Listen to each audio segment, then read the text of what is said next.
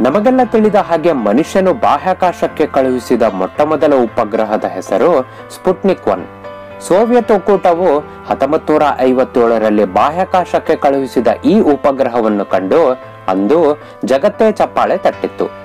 3 ವಾರಗಳ ಕಾಲ ಭೂಮಿಯ ಕೆಳಕಕ್ಷೆಯನ್ನು ಅಂದರೆ ಲೋ ಅರ್ತ್ ಆರ್ಬಿಟ್ ಸುತ್ತುವರೆದ ಈ ಉಪಗ್ರಹವು ಕೊನೆಗೆ ಬ್ಯಾಟರಿ ವೈಫಲ್ಯದಿಂದ ಕಾರ್ಯವಹಿಸುವುದು ನಿಲ್ಲಿಸಿತು. ಅಂದಿನಿಂದ ಜಗತ್ತಿನ ನಾನಾ ದೇಶಗಳು ಬಾಹ್ಯಾಕಾಶಕ್ಕೆ ಉಪಗ್ರಹಗಳನ್ನು ಕಳುಹಿಸುವಲ್ಲಿ ತಾ ಮುಂದು ಎನ್ನುತ್ತಾ ವರ್ಷಕ್ಕೆ ಕನಿಷ್ಠ ಪಕ್ಷ 60ರಿಂದ 90 ಉಪಗ್ರಹಗಳನ್ನು ಬಾಹ್ಯಾಕಾಶಕ್ಕೆ ಕಳುಹಿಸುತ್ತಲೇ ಇದೆ.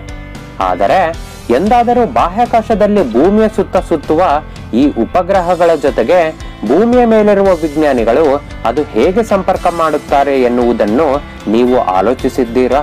ಅಕಸ್ಮಾತ್ ನೀವು ಆಲೋಚಿಸಿ ಆ ಪ್ರಶ್ನೆಗೆ ಉತ್ತರ ಸಿಗದೆ ಒದ್ದಾಡಿದ್ದರೆ ಇಂದು ಇಲ್ಲಿ ಆ ಪ್ರಶ್ನೆಗೆ ಬೇಕಾಗಿರುವ ಉತ್ತರವನ್ನು ವಿವರಿಸುತ್ತೇನೆ. ಅದಕ್ಕೂ ಮುನ್ನ ನೀವಿನ್ನು ನಮ್ಮ ಚಾನೆಲ್ ಅನ್ನು ಸಬ್ಸ್ಕ್ರೈಬ್ ಮಾಡಿಲ್ಲವೆಂದರೆ ತಪ್ಪದೆ ಮಾಡಿ. ವರ್ಷಗಳು ಕಳೆದಂತೆ ತಂತ್ರಜ್ಞಾನದಲ್ಲಿ ಆದ ಬದಲಾವಣೆಯಿಂದ ಅನೇಕ ದೇಶಗಳು ಸೌರಮಂಡಲದ ಬೇರೆ ಬೇರೆ ಗ್ರಹಗಳ ಅಧ್ಯಯನ ಮಾಡಲು ಶುರು ಮಾಡಿದವು. ಇದರಲ್ಲಿ ಹೆಚ್ಚು ಅಧ್ಯಯನ ಮಾಡಲು ಒಳಲ್ಪಟ್ಟಿರುವ ಗ್ರಹವೇ ಮಂಗಳ ಗ್ರಹ. ಈ ಗ್ರಹದ ಮೇಲೆ ಮನುಷ್ಯರು ತಮ್ಮ ಭವಿಷ್ಯವನ್ನು ನೋಡಬಹುದು ಎನ್ನುವ ಆಸೆಯಿಂದ ಆ ಗ್ರಹದ ಅಧ್ಯಯನ ಮಾಡಲು ನಾಸಾ, ಇಸ್ರೋ, ಜಾಕ್ಸಾ, ರಾಸ್ಕಾಸ್ಮೋಸ್ ಹೀಗೆ ಅನೇಕ ಬಾಹ್ಯಾಕಾಶ ಸಂಸ್ಥೆಗಳು ಉಪಗ್ರಹಗಳನ್ನು ಕಳುಹಿಸಿದವು. ಇನ್ನು ಒಂದು ಸಮೀಕ್ಷೆಯ ಪ್ರಕಾರ ನಮ್ಮ ಭೂಮಿಯ ಸುತ್ತ 5000ಕ್ಕಿಂತ ಹೆಚ್ಚು ಉಪಗ್ರಹಗಳು ಸುತ್ತುತ್ತಿವೆ. ಇನ್ನು ವೊಯೇಜರ್ 1 ಮತ್ತು ವೊಯೇಜರ್ 2 ಉಪಗ್ರಹವಂತೂ ಸಂಪೂರ್ಣ ಸೌರಮಂಡಲವನ್ನೇ ಬಿಟ್ಟು ಹೊರಗಡೆ ಹೋಗಿದೆ.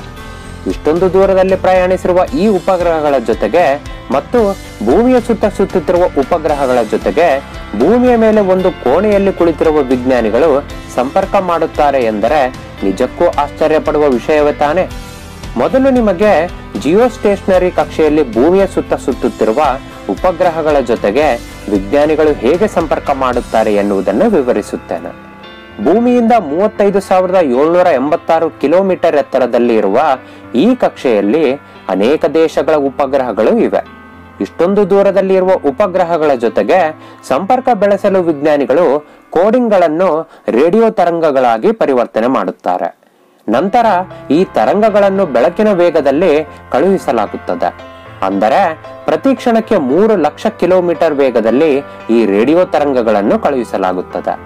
ವಿಜ್ಞಾನಿಗಳು ಬರೆಯುವ ಕೋಡಿಂಗ್ಗಳು ರೇಡಿಯೋ ಸಿಗ್ನಲ್ಗಳಾಗಿ ಪರಿವರ್ತನೆಯಾಗಿ ಬೆಳಕಿನ ವೇಗದಲ್ಲಿ ಚಲಿಸುತ್ತಾ ಜಿಯೋ ಸ್ಟೇಷನರಿ ಕಕ್ಷೆಯಲ್ಲಿ ಭೂಮಿಯ ಸುತ್ತ ಸುತ್ತುತ್ತಿರುವ ಉಪಗ್ರಹಗಳನ್ನು ತಲುಪುತ್ತದೆ. ಈ ರೀತಿಯಾಗಿ ಭೂಮಿಯಿಂದ ಬಂದ ರೇಡಿಯೋ ಸಿಗ್ನಲ್ಗಳನ್ನು ಉಪಗ್ರಹಗಳು ಆಂಟೆನಾ ಮೂಲಕ ಸ್ವೀಕರಿಸಿ ಅವುಗಳನ್ನು ಮರಳಿ ಕೋಡಿಂಗ್ಗೆ ಪರಿವರ್ತಿಸಿ ಮರಳಿ ಭೂಮಿಗೆ ರೇಡಿಯೋ ಸಿಗ್ನಲ್ಗಳನ್ನು ಕಳುಹಿಸುತ್ತವೆ. ಇದಕ್ಕೆಂದೇ ವಿಶೇಷವಾದ ಕಂಪ್ಯೂಟರ್ ಅನ್ನು ಉಪಗ್ರಹದ ಒಳಗೆ ಇರಿಸಲಾಗಿರುತ್ತದೆ.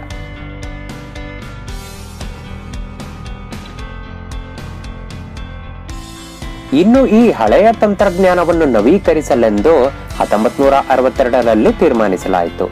ಅದೇ ವರ್ಷ ಅಮೆರಿಕದ ನಾಸಾವು ಚಂದ್ರನ ಮೇಲೆ ಮನುಷ್ಯರನ್ನು ಕಳುಹಿಸುವ ಅಪೋಲೋ ಮಿಷನ್ಗೆ ತಯಾರಿ ನಡೆಸುತ್ತಿತ್ತು. ಇದಕ್ಕೆಂದೇ ಹೊಸ ತಂತ್ರಜ್ಞಾನವನ್ನು ಬಳಸಲು ತೀರ್ಮಾನಿಸಿತು. ಕೇವಲ ಕೋಡಿಂಗ್ಗಳನ್ನು ಬರೆದು ರೇಡಿಯೋ ತರಂಗಗಳನ್ನಾಗಿ ಬದಲಾಯಿಸುವುದಷ್ಟೇ ಅಲ್ಲದೆ ಭೂಮಿಯ ಮೇಲಿರುವ ವಿಜ್ಞಾನಿಗಳ ಧ್ವನಿಯನ್ನು ಬಾಹ್ಯಾಕಾಶದಲ್ಲಿ ರಾಕೆಟ್ ಒಳಗೆ ಇರುವ ಗಗನಯಾತ್ರಿಗಳಿಗೆ ತಲುಪುವ ಹಾಗೆ ಮತ್ತು ಚಂದ್ರನನ್ನು ತಲುಪಿದ ಮೇಲೆ ಅಲ್ಲಿ ಗಗನಯಾತ್ರಿಗಳು ತೆಗೆದು ಕಳುಹಿಸುವ ಫೋಟೋಗಳನ್ನು ಮರಳಿ ಭೂಮಿಗೆ ಕಳುಹಿಸುವಂತಹ ತಂತ್ರಜ್ಞಾನ ನಾಸಾಕ್ಕೆ ಅಂದು ಬೇಕಿತ್ತು. ಇದಕ್ಕೆಂದೇ ಅಂದು ನಾಸಾವು ಯೂನಿಫೈಡ್ ಎಸ್ ಬ್ಯಾಂಡ್ ಎನ್ನುವ ನೂತನ ತಂತ್ರಜ್ಞಾನವನ್ನು ಕಂಡುಹಿಡಿಯಿತು. ಈ ತಂತ್ರಜ್ಞಾನ ಬಳಸಿಕೊಂಡು ಬಾಹ್ಯಾಕಾಶದಲ್ಲಿರುವ ಗಗನಯಾತ್ರಿಗಳ ಜೊತೆಗೆ ಭೂಮಿಯ ಮೇಲಿರುವ ವಿಜ್ಞಾನಿಗಳು ಸತತ ಸಂಪರ್ಕ ಮಾಡಬಹುದಾಗಿತ್ತು. ಇದರ ಮೂಲಕ ಫೋಟೋಗಳನ್ನು ಮತ್ತು ವಿಡಿಯೋದ ತುಣುಕುಗಳನ್ನು ಕೂಡ ಕಳುಹಿಸಬಹುದಾಗಿತ್ತು. ಆದರೆ ಉಪಗ್ರಹವು ಚಂದ್ರನ ಹಿಂಭಾಗದ ಕಡೆಗೆ ಹೋದಾಗ ಮಾತ್ರ ಈ ತಂತ್ರಜ್ಞಾನವು ಕೆಲ ಕ್ಷಣಗಳ ಕಾಲ ಸರಿಯಾಗಿ ಕೆಲಸ ಮಾಡುತ್ತಿರಲಿಲ್ಲ. ಇದು ಕೇವಲ ಅಪೋಲೋ ಮಿಷನ್ ಸಮಸ್ಯೆ ಅಲ್ಲ.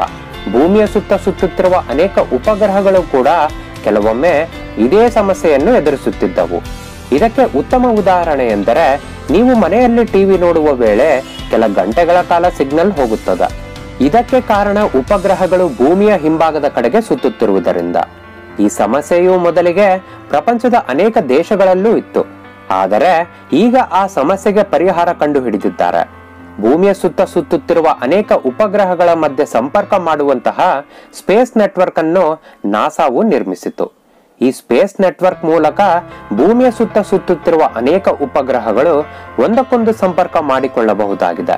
ಇದರಿಂದ ಯಾವುದೇ ಉಪಗ್ರಹದ ಜೊತೆಗೆ ಭೂಮಿಯ ಮೇಲಿರುವ ವಿಜ್ಞಾನಿಗಳು ಸುಲಭವಾಗಿ ಸಂಪರ್ಕ ಮಾಡಬಹುದಾಗಿದೆ.